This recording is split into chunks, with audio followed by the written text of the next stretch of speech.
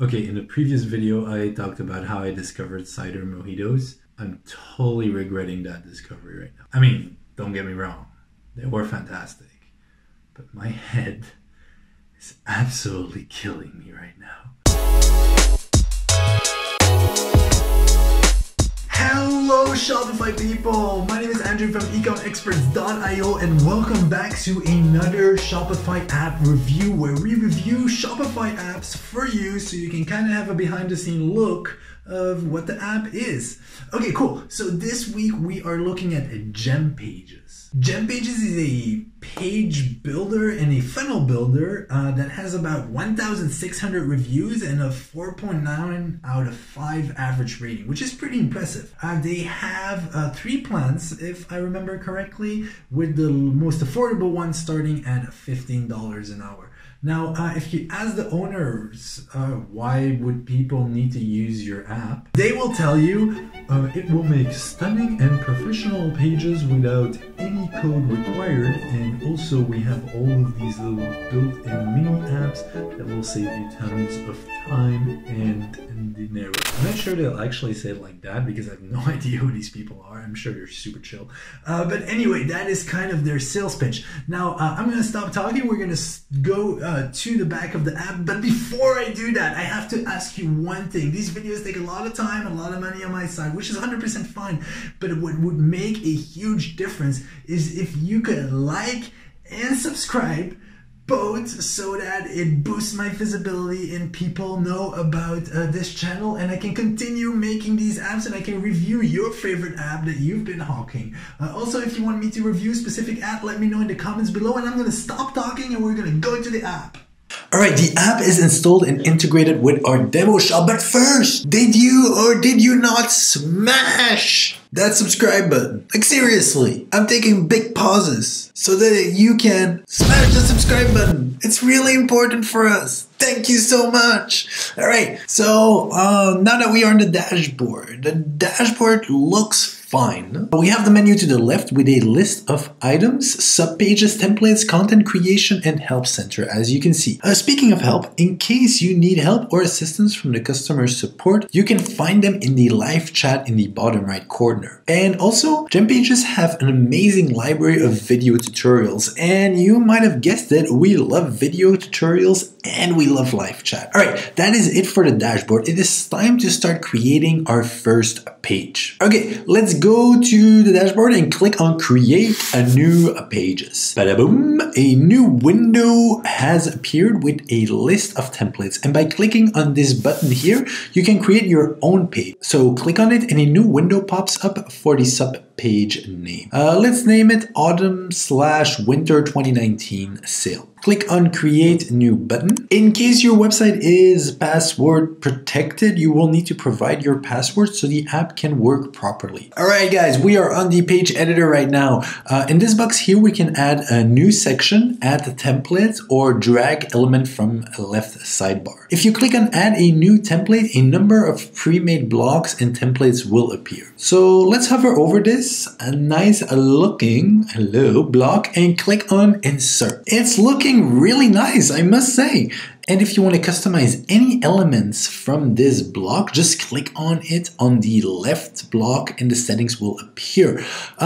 From the text block, you can change the fonts, color, spacing, height, and the alignment. And if you click on the design button right here, you can play with the visibility, spacing, background, border, shadow, and the opacity. It really feels like the options are limitless. Alright, so let's go back to the elements, and in the first section, we can choose between the row, heading, text, block, image, icon, button, separator, and a liquid. Let's add the separator right under this block we already have. So drag the separator from the sidebar and drop it where you want. It's actually really easy. As soon as the separator is dropped, the sidebar settings for this element appear. Ooh. We can change the color, type, dimension, and the alignment. And in the design tab, the same things with other elements like visibility, spacing, background, border, shadow, and opacity. The separator is done, so now we can drag some of the heading right under it. Click on your heading goes here, and now let's type the new collection is here. All right, looking good. doesn't it? Oh, I almost forgot. On the top of the page, you can change the device preview to desktop, laptop, tablet, and or mobile. You can also export data, upgrade, save, preview, and publish the page. In the banner section, we can choose between the parallax and the hero banner. Let me know in the comments, do you guys prefer a hero banner or a slideshow? Our clients always want to go with a slideshow, and it's kind of hard to explain, but that means extra images, extra stuff, and that kind of slows down your store. So I would suggest going with a hero banner instead. You know, the faster you store, the more money you're going to make. It's pretty simple math. All right, let's drag the hero banner just to see how it looks. All right, again, I'm impressed. Just add your picture and it's done. It looks crazy good. Next in line is stack. In this section, we can add tabs, carousel, pricing, and an accordion. Let's check tabs. So drag and drop, and we have tabs on the page. You can add an infinite number of tabs. Just click on this little button right here. 2 tab styles are available, default and underline. You can also change the color, border size, and the alignment. And if you want to customize it even more, you just go to the design tab. GemPages app allows you to add icon list host and icon list. And in the module tab, you can even add Google Maps and Instagram elements. So if you have a brick and mortar store, you can add it on Google Maps so your customer can find you easily. It's really a nice feature to have. This app, like some of the other apps we reviewed, really also feels like 10 apps in one. I mean, in the next section, you can even add custom pop-ups. You can choose between regular pop-up or a video pop-up. Actually, speaking of video, in case you want to show the video on your page, you can do that in the next section. You can choose between YouTube, Vimeo, and video background. Video background? Okay, you want this app right now, don't you? All right, let's drag it to our page and show it to you in action. Important notice, due to the limitations of the mobile web browser, the video background won't be auto-playing on mobile. So you may want to set it to hidden on mobile only and display the video pop-up instead. It doesn't matter, it will look awesome on a desktop, so we are leaving it here. You can add a video from YouTube or Vimeo, as I said, and you can also choose if you want to enable the sound. Just toggle this button from off to on, and you have the sound in your background video. Again, the design tab offers the same options as other elements. We are in the product section now, and we can choose from the product list, related products, title, description, price, quantity, image list, variants, swatches, cart button, view more, stock counter, and the meta. That was a list. All right, basically you can create your own product section with custom text, pictures, price, etc. We will add the product list and the list is automatically generated. You can choose the collection you want to show, the number of products per row, the number of products in total, spacing, and heights of this element. I really hope all of this works since I'm loving this app so far. All right, let's quickly check out the other elements. Next is booster. In the booster section, you can choose to add countdown, counter, social share, and MailChimp. Huh. Nice. And in the form field, you can add contact form, email field, text area, drop-down checkbox, and submit button. You can basically create your own contact field, or you can use the pre-made one. The collection elements are in the beta testing phase, so we won't play with it too much, but from here you can add collection banner, collection title, collection description, toolbar, and the paginator. The last stop in this amazing editor is the article element. You can use it for your blog pages or in case you want to add some article section on your other pages. You can choose from the article list, title, content, image, and date. All right, guys, time to publish display. So click on the blue button that says publish, choose your page title, URL, and handle. Also, you can add a meta description and a lazy loading. All right, and click on publish now. Okay, the page is live, the moment of truth. So click on this little eye on the top of the right corner. And here is our landing page. All right, it looks amazing. Wow. And we were kind of just playing around. I can't imagine how it would look if we put actually some effort in creating. All right, guys, this app is amazing. As I mentioned, we were only playing around and ended up looking so nice and professional. I mean, I don't have enough words to explain how amusing this was. I felt like I was playing some kind of game or something, and we only tested a few of the features.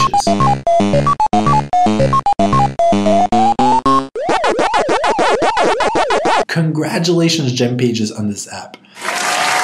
I would definitely recommend this app for everyone that kind of wants to test their landing pages.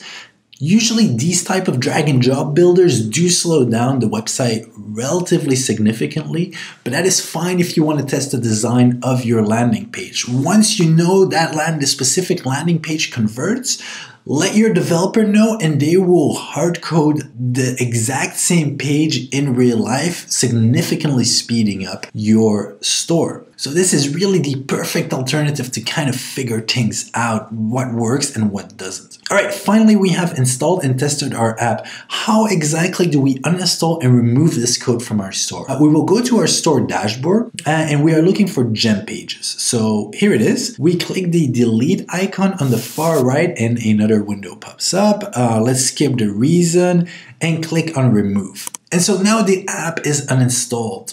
Kind of. Not really. So what happened right now is that Shopify basically removed GemPages' access to your store. The app might not look like it's there, but the code is still in your store. It's still there. And that is with most, if not all apps like that. So, because these lines of codes add up, you should definitely go inside your code and remove it there as well. Let's see how to remove it. This is the part I want you to pay attention to. We will go to our store admin dashboard in the left sidebar. Under the sales channel, we click on online store, a submenu will appear, we select teams, and we are taken to this window where you can view our current team. On the top of our team template, there are two buttons, actions and customize. So now we will go inside the code. We will click on action and a drop-down menu appears. We will select edit code. And so now we arrive in the code in the back office, if you will, of your store. We click on layout first on the left sidebar. We are looking for this file called team.gem-layout-none.liquid. We click on it and the code is opened. On the top right corner, we have three tabs, delete, rename, and save. We will click the delete file and a pop-up window appears. Are you sure you want to delete layout/team.gem.layout-none.liquid? So this is like the title of this little file says, the gem layout file. This action cannot be undone. So we will click delete. Next, we will go to the template. Published pages HTML content are always saved inside templates. So with the name starting with index.gem, page.gem, product.gem, article.gem. The exact files we are looking for in our code to delete are index.gem-preview.liquid, page.gem with the long code 463, etc. -template.liquid, page.gem with a different code -template.liquid. The fact that it says page.gem, as I just mentioned, refers to the GemPages app builds. We will select the files and delete them one by one as we did with our first file. Next, we will go to the next menu item, snippets.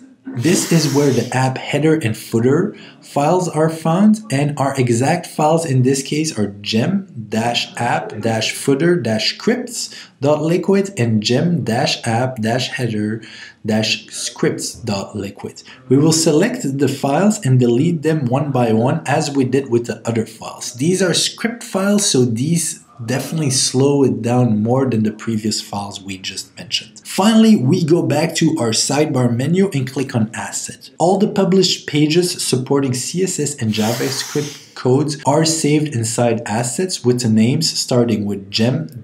Our exact files here will be gem-page- then the number -css.liquid. So these are the style files that make your pages look pretty. And you also have gem-page- the number -gs.liquid. These are the JavaScript files that tell your app how to function. We delete these two just as we did with the other files. To confirm whether our app has gone, we click preview on our top right corner and let's see how this goes. A new window opens and boom, just like that, the app is not there. Now, if you need help with this, that's why we are here. So just reach out to us at ecomexperts.io and we will gladly do this for you. All right, guys, that is it for today. One thing I want you to know is we have built a Slack app. So if you use Slack, there is a 100% free app. It's gonna cost you nul de ballen, like we say in Belgium. It's gonna cost you nothing. It adds a channel into your Slack group, and in that channel, it posts all the Shopify news and updates. Why is this important? Maybe there is an app on the Shopify network that just came out that's really important and that's gonna make your life like 100,000 times easier and you didn't know about. When I used to have a store, this was back in the days before there was customizable sections on the website, they came out with that during the time I had a store, and I had no idea because I never updated my team and I didn't really know that they rolled out this feature, and that could have saved me a ton of time and money. So it is important that you stay up to date with what happens in the Shopify network or in the Shopify ecosystem. But you know, Facebook and the news is all spread and it's all made for you to click on links. Well, we have developed this Slack app that's built so that you can just read the title. It gets posted into a specific channel, into your Slack group or into your Slack channel. It gets posted to like a little spot that you decide, and you get all the news and you can just title read. And then of course there's a link if you want to know more, but at least you are kind of aware of what's happening in the ecosystem. And when people are like, hey, you're on Shopify, you know, they just like had their millionth user, you're not like, Shopify has 1 million users. Thanks a lot, guys. This was this week's video. Make sure to like and subscribe. Check out all our other videos and see you in the next one.